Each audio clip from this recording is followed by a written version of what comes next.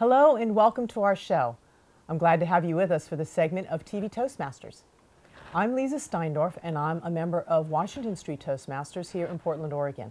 And I'm your host for this segment of Good People Doing Good Things. My guest this evening is Jhoan Perras, a very busy manager at Lumencore. And I'm excited to have Jhoan as our guest so we can find out more not only about her work, but also about the intercultural differences between countries that Jhoan has lived and worked in. So, Jhoan, welcome. It's a pleasure to have you here. Thank you for having me, Lisa. Oh, it's my pleasure. So tell us a little bit about what you do at Lumencore. I am a service manager at Lumencore. What that means is I am the point of contact between our technical support, our sales, our engineering, manufacturing, and our customers. So I deal with the internal customers, and the technical support department deals with the external customers. So internal customers, so who would come to you and ask for your support and help? I would want to say everybody. Oh, really? Wow, that's Yes, a busy job. Yes, it's a busy job, and I enjoy been working there, and I've been enjoying my time there. And would you say who's easier to work with, the customers or the technical people? I would say both. Okay. So customers, they always want their products right away. As we joke at work. Or maybe yesterday. Yesterday, correct, correct. And as a matter of fact, before I came here today, our customer called in and said, you guys just got your product, we want to have that right back. And so I had to stay a little bit and to fix that one, and so that we can have a quicker turnaround. So we just have, okay guys, drop everything, this is our new priority. So every day there's a different priority. It's different, and you need to be flexible and right on point when things change. Correct. So it sounds like it's very fast-paced. It's a very fast-paced environment. I'm used to it because I've been in manufacturing most of my career. Oh, okay. And so there's always changes in the schedule. And like my old boss says, only constant in manufacturing is change. And Yeah, well, you have to embrace that. that's right, and that's actually the point in life, isn't it? The only thing that stays consistent is that nothing stays consistent. Correct. So tell us a little bit about where you're from. You were not born in the United States, but you're here now. So how did you get here? What's happened in your life? Interesting question.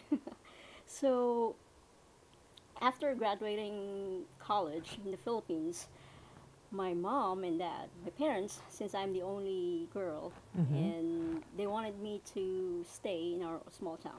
Right. And so, which I did, as a good Filipino. Right?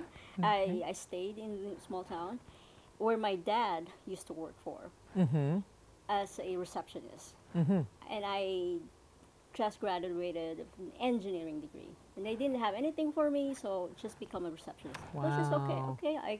I can do that for a while, for maybe 6 months, right? Right. I heard there was a hiring for the engineering department.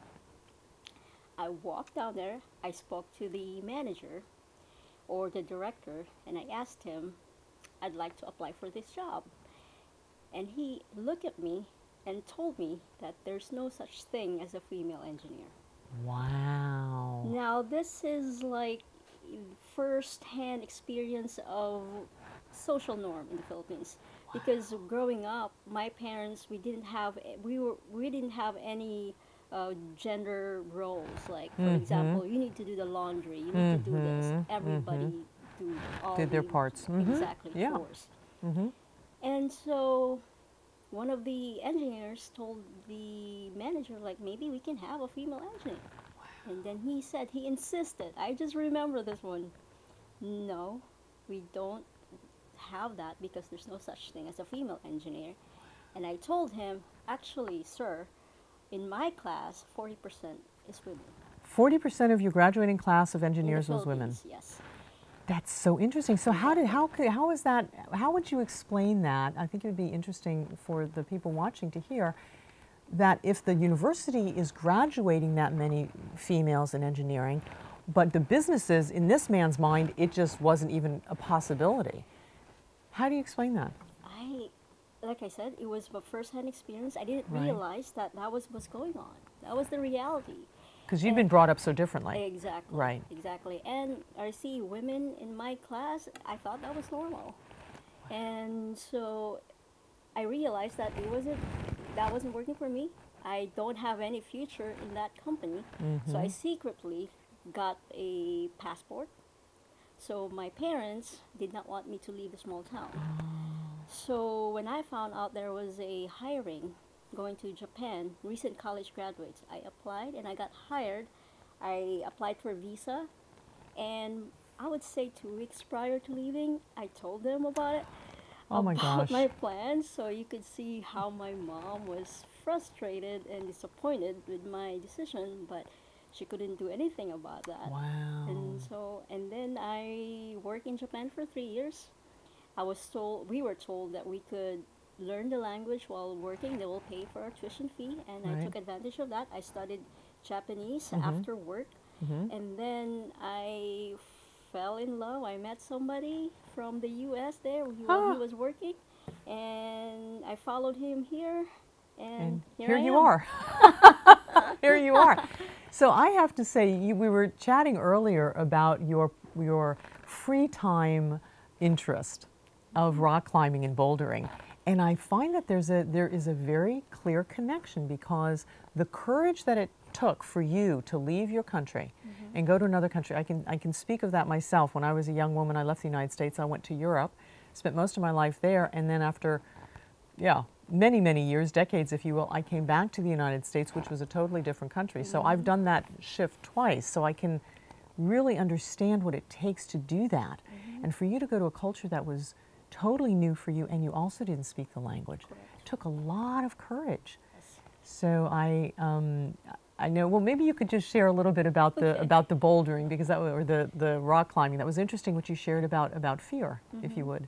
Yes. So I've been doing bouldering / rock climbing, and at first I went to the other gym, and it was just basically just do it on your own.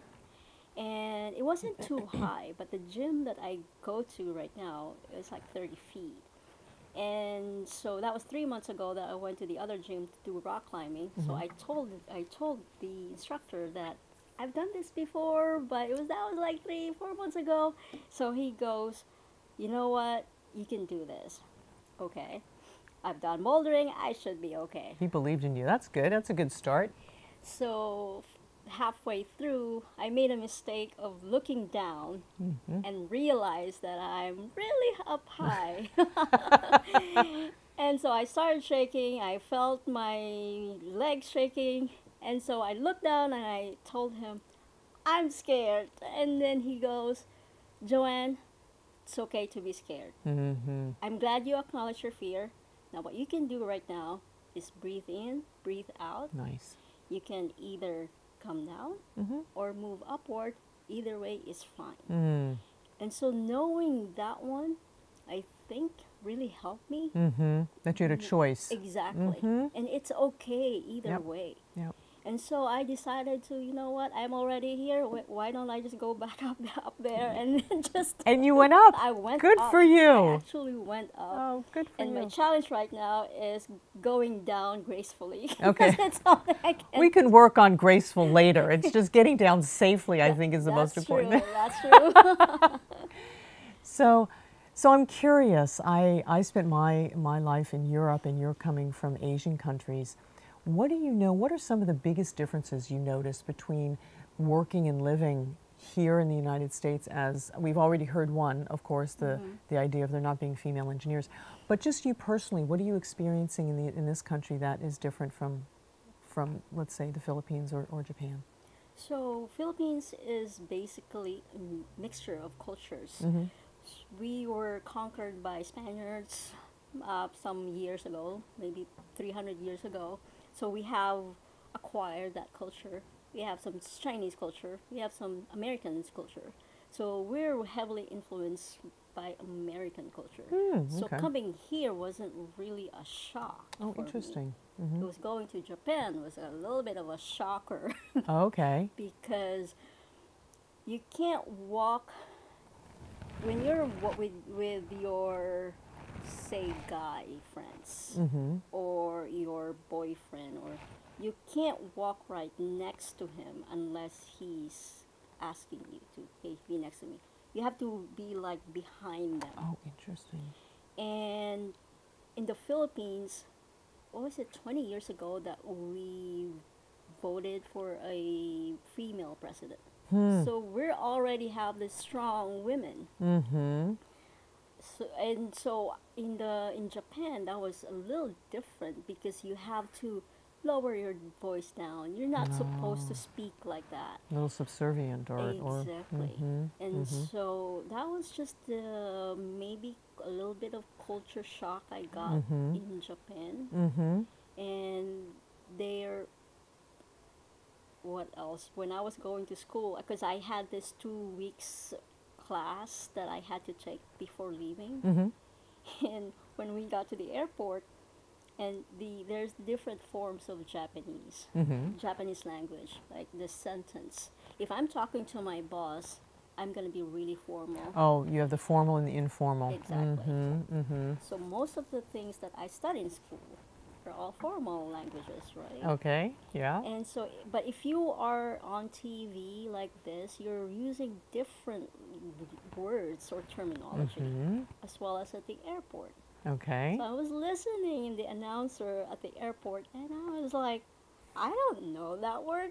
Because it was like, did my teacher lie to me? Did not teach me the correct one? Oh, And so it's like, so my teacher told me it's because those kind of things, they're so focused into hierarchy. This is formal. Talk to your friends like this. Talk to your parents like this. Talk to your friends like this. Talk to your coworkers like this. And so I can relate to that. In German, where I spent most of my time, there is also the formal and the informal form of address.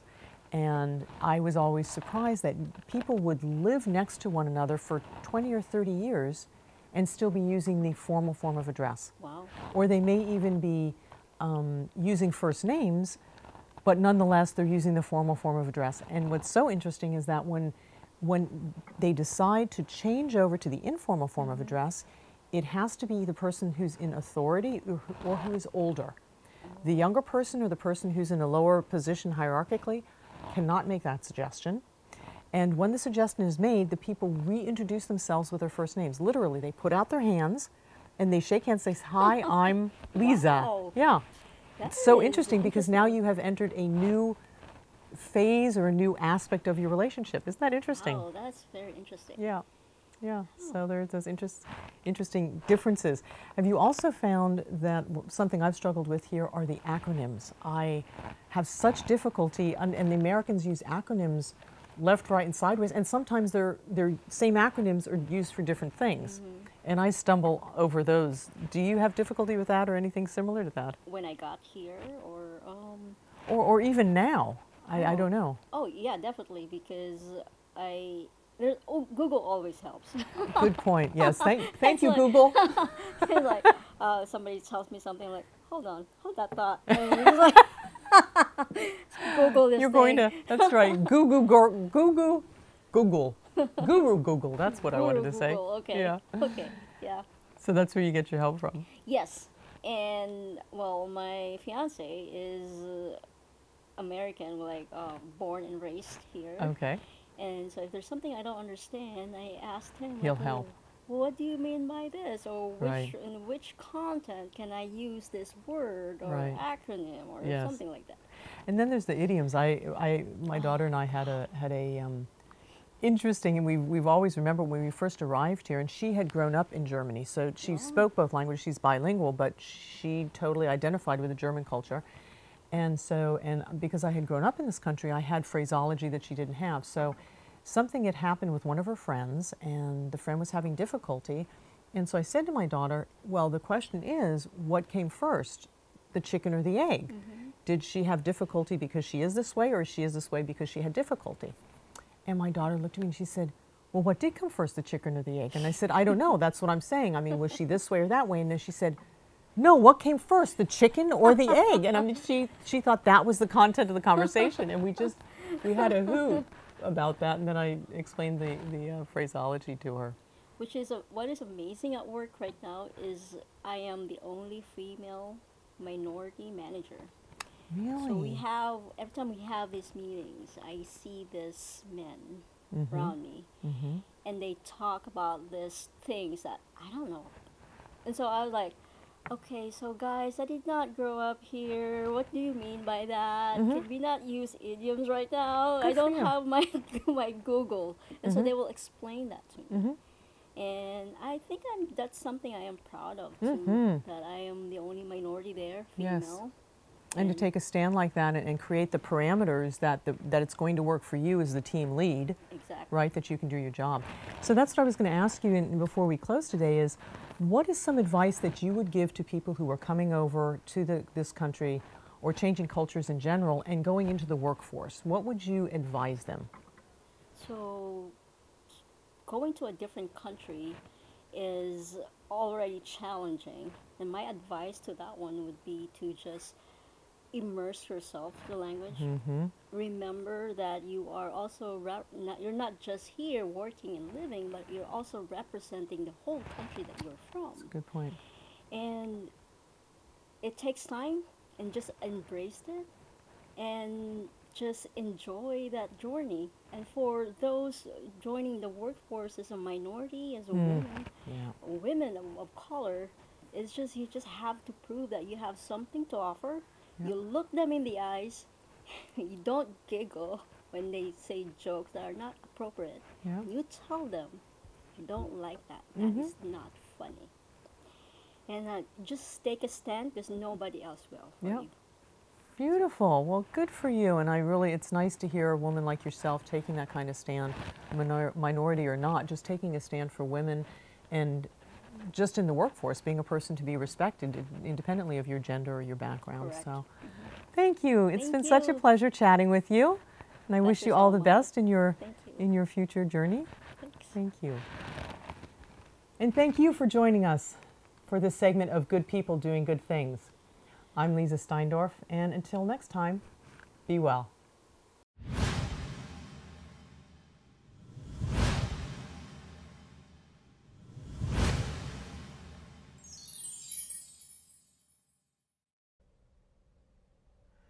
Hi, welcome back. Good to be with you again. My name is Bill Mayer from New Horizons Toastmasters Club. For a few minutes this evening, we're going to talk to James Wantz, who is a member of the club, as well as in a district position. We're going to be talking a little bit about pathways, which is what Toastmasters International has formulated for people to excel in their teaching and leadership skills, similar to what we've done in the past. James, thank you for joining me this evening, and I hope we can talk a little bit about pathways. Absolutely. I saw you do a presentation just a couple of days ago, and I really appreciated a couple of the pictures that you had to describe the legacy, which was train tracks. We basically had a communications track and a leadership track, and that's very familiar for those of us who've been in Toastmasters for even a little while. But now Toastmasters is providing pathways, and you provided a picture of a ski area. Actually, it was Mount Everest. Mount Everest. Now, there probably are people skiing on Mount Everest, but the reason I chose the image of Mount Everest is because there are many different ways to get to the summit. And in fact, that image had over 10 different paths that were shown to get to the summit. And I figured it was the best visual metaphor for pathways. Because in the new pathways, the new educational program, there are 10 individual paths that any member can choose one of those paths and proceed all the way through the 5 different levels. Before we get to talking about the individual paths, I want to see if there's similarities between the legacy and the new pathways. And I've dived into pathways a little bit. When you start with the legacy system, you have the competent communicator, and then you get to the advanced manuals. And there's a lot of options with the advanced manuals. They've done away with, from what I understand, the competent communicator, and they've kind of folded that into all of the different pathways.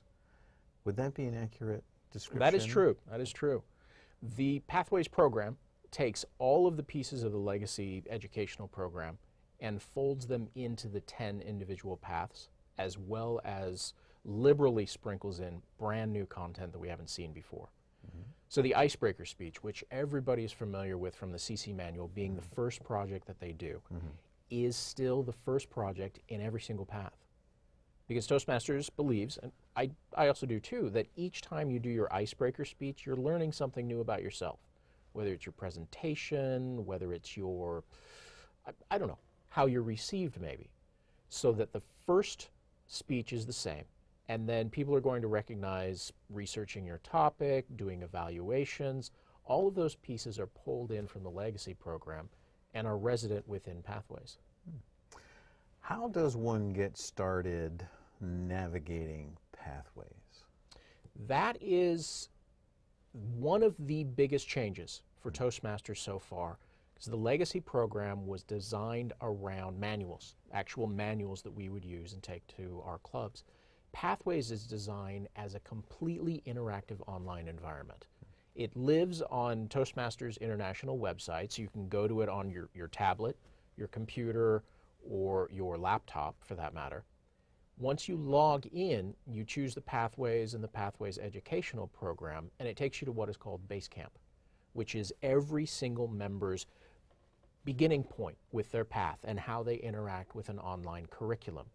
It's set up very much like the online curriculums that you have with colleges. Where people go in, choose projects, have assignments, finish those projects, and then have them checked off within Basecamp. The difference is that the entire interaction is in an online environment as opposed to printed material. Now, I'm a bit of a throwback. I want hard copy. And there is an option within the projects. You can print out the entire manual in a PDF format, and that's what I do. Okay. I download the PDF, I print it out, I take the hard copy with me to my club meeting so that I've got my paper, I've got my evaluations, I know exactly what's going on. Because I like the tangible feel of the paper in that regard. I agree with you on that, and it does have a sense of security with that. Another aspect of the legacy system that I think there has some similarities with the Pathways is I do 10 speeches and I get another level of leadership or communication. Here I'm working for badges. Is it still 10 speeches kind of a thing? It's actually much faster. Because with the legacy system, you'd have to do those 10 speeches before you'd be a competent communicator. With Pathways, you progress through 5 levels in each of the individual paths, and once you've completed a level, you receive the badge as a completion for that level. Well, level 1, which is the same for all paths, has 4 speeches and 1 evaluator role. So you give 4 speeches, you're serving as evaluator, and you've completed level 1 of your path. Level 2 then starts to take on unique characteristics of the individual path, and you start having specific projects that are related to which path you choose. Great. Our time is just about up, and I thank you very much for your time in helping us begin to understand a larger picture of Pathways. And I have started. I'm looking forward to it. I think it really is a good adjustment for Toastmasters as we begin the 21st century in a new dimension to Toastmasters International. Thank you very much for joining us. Thank you. If you have any information that you need regarding Toastmasters or Pathways, go to toastmastersinternational.com, look for a Toastmasters Club, check out Pathways, find out Basecamp, and we hope to see you along your journey. Thank you very much for joining us.